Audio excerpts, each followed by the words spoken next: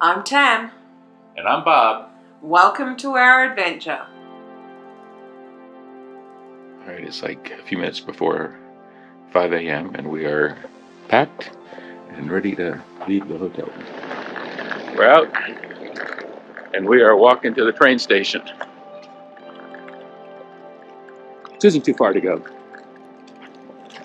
Alright, across the road, our destination's that kind of whitish building up there. You gotta take a left here for a block and then a right and we'll be there. It is a little cold.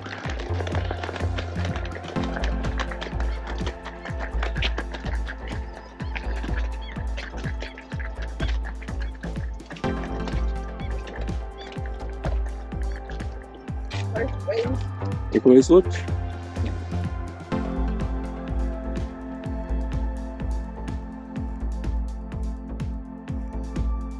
Alright, it's 5:05. We budgeted 45 minutes to get here. It took 5. I didn't want to say that we could have been sleeping another half hour, but as it turns out. Alright, we've got our tickets, we've got our coffees and hot chocolates, and we are just now waiting for the train and time to board for Seward and Radiance of the Seas. Em is slowly sipping her coffee. So it's a little warm, so we're letting it cool down. We got these 100-year anniversary pins. Mine's hidden.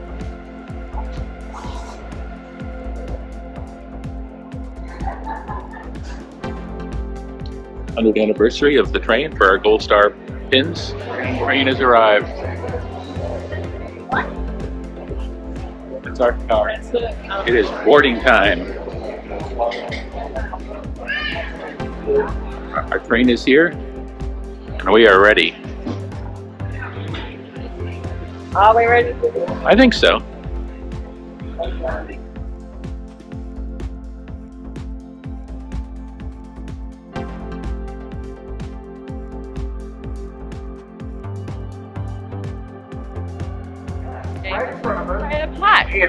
Out the door to your right. Hey, Maybe the first night, you don't know. he's literally doing the whole thing. Careful where you're walking, Bob. Yep. Just over the rail.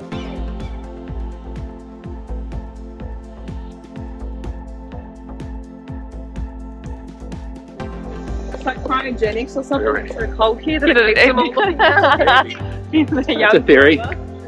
Hello. How's you guys this morning? Good.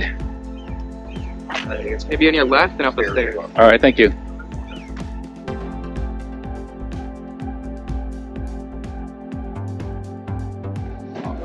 Yes, all right.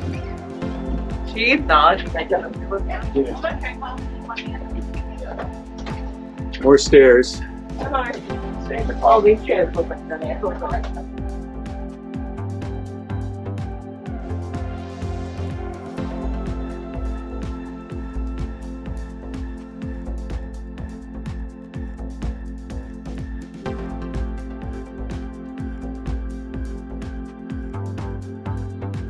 Right, we're on board the Alaskan Railroad. Jordan is in front of us. And we've got these beautiful dome cars. We are moving. I have my scarf. We are pulling out of the Anchorage station, heading to Seward. We leave Anchorage on the Coastal Classic, which will wind its way south from Anchorage along the Turnagain Arm before eventually turning south to the Kenai Peninsula, eventually reaching Seward. This 114-mile journey will take around 4.5 hours due to some slow trackage as the line winds its way over mountains. We start by seeing the Anchorage Coastal Wildlife Refuge along the Cook Inlet, which is also known as Big Water River or Ocean River by the native inhabitants. Because the mountains are really pretty. But they're not big, you'll see. It's not the same with the day-to-day. Last time we were here, it was really blue sky. And the reflections of the mountains in the water was spectacular. You also can see the holdings. Not that that's as important now because of the area. And I see them all the time. The Cook Inlet was named after Captain James Cook in 1794. The Turnagain Arm is a waterway into the northwestern part of the Gulf of Alaska. It is one of two narrow branches at the north end of Cook Inlet, the other being the Nick Arm.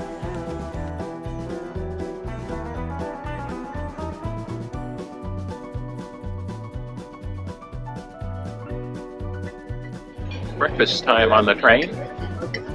Jordan went with the sausage gravy, and me and Tam got the scrambled eggs with reindeer sausage and potatoes. Reindeer sausage. I paired mine with some Merlot.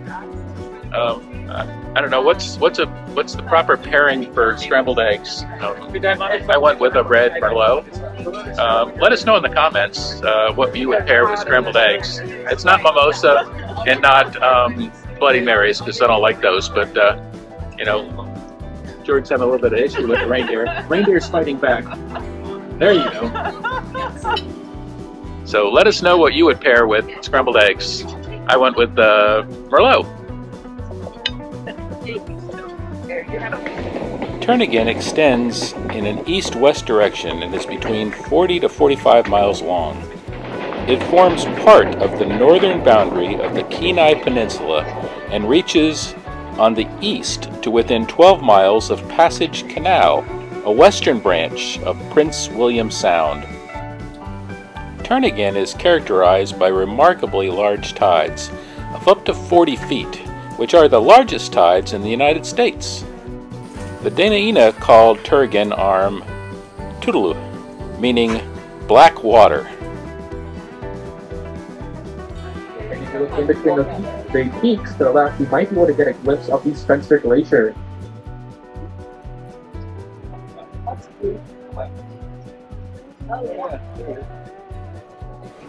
Spencer Glacier is part of the Chugach National Forest.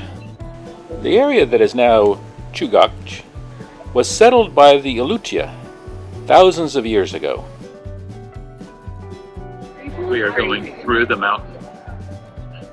Out the other side. That's the fact. It was first visited by Europeans in the mid-1700s and soon settled by Russian fur traders who trapped the native sea otters.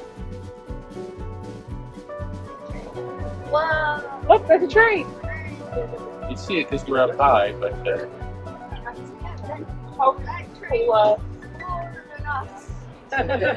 it is, isn't it? We're the grown-up train, they're the baby train. Princess too are big ones. Is it? Yep. They don't have their own cars, so they rent our cars. Okay. The Turnagain Arm was named by William Bligh of HMS Bounty fame. Bligh served as Cook's sailing master on his third and final voyage, the aim of which was to discover the Northwest Passage. Upon reaching the head of Cook Inlet in 1778, Bligh was of the opinion that both the Nick Arm and the Turnagain Arm were mouths of rivers and not the opening to the Northwest Passage. Increase in altitude or decrease in altitude of 3 feet. This is the sharpest curve, so take this opportunity to look at both the front and or back of the train if you do want to take photos. Under Cook's orders, Bligh organized a party to travel up the Nick Arm, which quickly returned to report that the Nick Arm indeed led only to a river. Afterwards, a second party was dispatched up Turnagain Arm, and it too returned to report only a river lay ahead. As a result of this frustration, the second body of water was given the disingenuous name Turn-again. Early maps labeled Turnagain Arm as Turnagain River. Our journey, we will also travel along the Portage River Valley, which is a hot spot for moose, though sadly we did not see any. Seward, called Kwetalik by the Aleutians, or Tulug by the Denali, is an incorporated home rule city in Alaska, located on Resurrection Bay, a fjord of Gulf of Alaska on the Kenai Peninsula.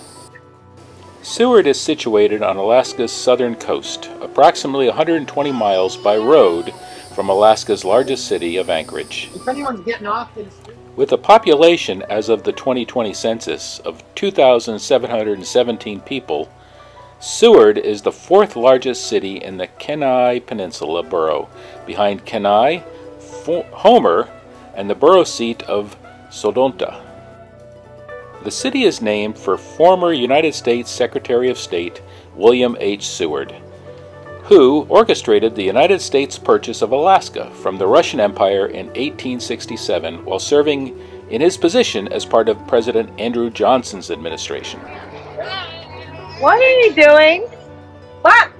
Can I take a photo of me sleeping? no, I didn't do that. No video evidence of you sleeping. Yeah, they're trying to get bit audio of the snoring, I think. Wait, was I snoring? You hope the whole train up. I'm just kidding.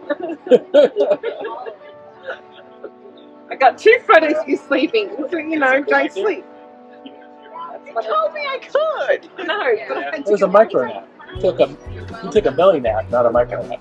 I don't know. I registered. I'm like fully self-aware, like there's a camera there. I'm scenting in my sleep. You ready? Seward is the southern terminus of the Alaskan Railroad and the historic starting point of the original Iditarod Trail to interior Alaska, with mile 0 of the trail marked on the shoreline at the southern end of town.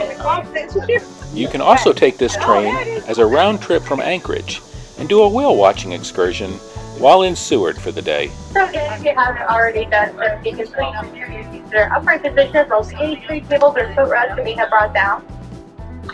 Also, if you throw away any trash you may have accumulated, this really will help your tour guide out. It will feel like cleaning your train, and we want to enjoy our time here. All right, we are off the train. That's the news. So the breaking news, we're off the train. We're walking towards the ship. Ready for a cruise? I just think it's great because I'm ready for a cruise. It's fucking stone rail. We're having trouble. It's our train. The engine. Thank you. I did.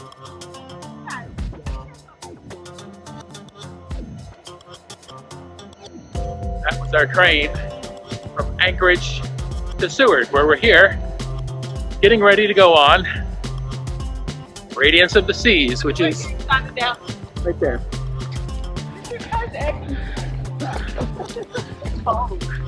Always cold.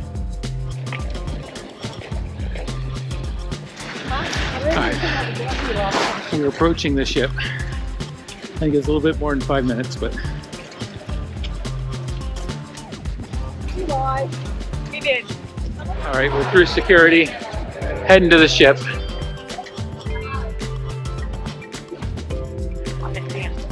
We're in Seward. We are walking to the ship. Woo! Huh? We're on board Radiance of the Seas. Where is it?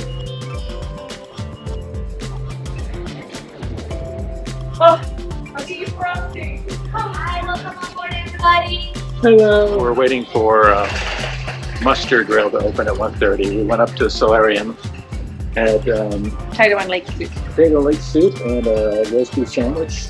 Jordan had potato and leek soup. So an otter. Saw an otter down there. He didn't pop up when you did that. He didn't. A little camera shy, but we saw Brian and Sherry. We were on the World Cruise. They're on this trip. This is their third leg, third Alaska cruise. I guess they were on a different ship last time, but first time, and then they were on Serenade northbound, now Serenade southbound. Yep. And so we're gonna go do muster station, probably go to the room, eventually wind up in the schooner bar. Where's the turtle? On the sky deck. Oh, okay. The Diamond Lounge up here on Radiance.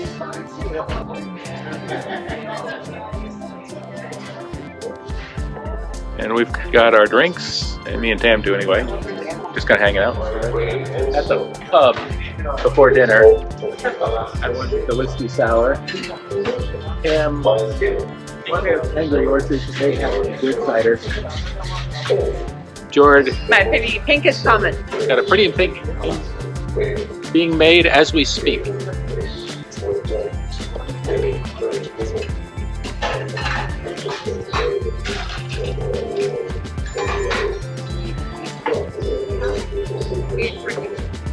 The captain's one of the mumblers. I don't really know what he's saying, but history of Seward.